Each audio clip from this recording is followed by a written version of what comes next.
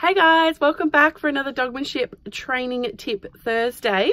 A bit of a tongue twister there. So this Saturday, or last Saturday, I ran a full day workshop for members of the Dogmanship Training Academy. And it was an in-person workshop and it was really good, but there was something that came up a lot. And so I thought I'd make that this week's tip because obviously it's something that people need to work on. And that tip is that working to the edge of your dog's comfort zone is how you get progression, and how you get progression quite quickly but without stressing your dog out too much. So what I mean by that is, if you are training your dog in your dog's comfort zone, where essentially that's something that they know and that they're familiar with, that's fine because it means that we get the reps up of positives. So that's a really good thing. It can help build confidence, and it's a good thing to do when they're feeling, you know, a bit off their game or they're a bit stressed about something, because it's something familiar. They know how to do it and they can just nail it. But if you continue in that spot, you will never progress. On the opposite end of the scale, if you are going to just work your dog where it's really challenging for them all the time and you're constantly pushing right to the other end, then it's going to become quite stressful and the training experience isn't going to be particularly rewarding and enjoyable for you or your dog, and you're going to find that your dog loses motivation really quickly. So what you're looking for is that borderline between that, where you're at the edge of your comfort zone. Now, what that will look like is that when you're training, your dog may make a couple of mistakes, but they're able to get it right quite quickly after those mistakes. So if you're practicing sit, for example, you might practice sit in your living room and they're doing it perfectly and it's no big deal. But then when you add in a tennis ball or you add in somebody walking through the front door, that's a little bit more challenging.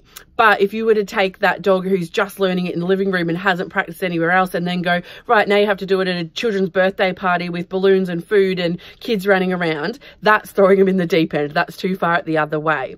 So what you would start to do is, for example, you would have your dog in a sit and then you would have the tennis ball like 10 or 20 meters away and you'd move the tennis ball around a bit. If they were finding that too easy, you go a little bit closer, a little bit closer, a little bit closer, until a mistake happens. That's a mistake that is a challenge for them. They've obviously, they've going to learn something, but it's not so hard for them to get it right that you're going to need to give lots and lots of corrections to get it right, or they're not going to be able to get it right. They're going to end up with a failure and they're not going to finish on a reward. So what you want is they muddle it up a little bit, you show them what you want and the behavior that you need them to do, they get it right, you go, woohoo, you nailed it, and you can praise them, and then the next time you finished on a high and then you can progress even further.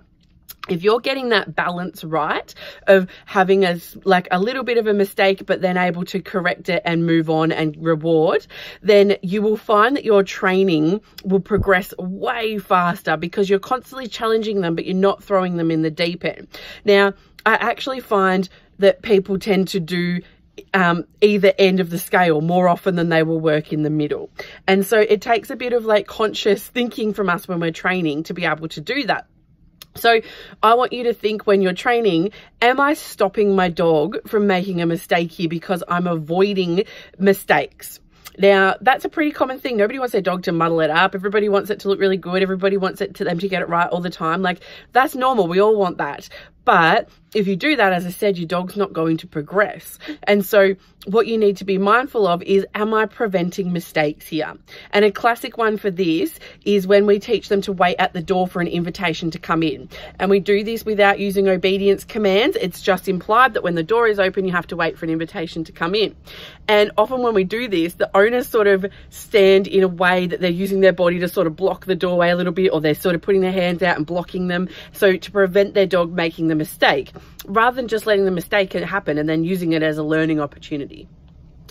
So sometimes we accidentally prevent it without even consciously realizing that we're doing it. So it's really important to think that through after your training session and go, did I challenge them enough?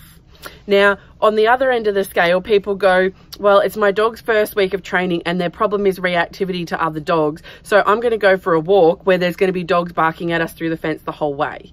And obviously that is not a great scenario either. You need to work on getting those skills that you need to be able to apply there with less distraction first, with less going on, without throwing them so far out of their comfort zone that they can't even think straight. So that then when you work and progress to that, you will get to the point of training there faster if you just do a tiny bit over their comfort zone during training sessions.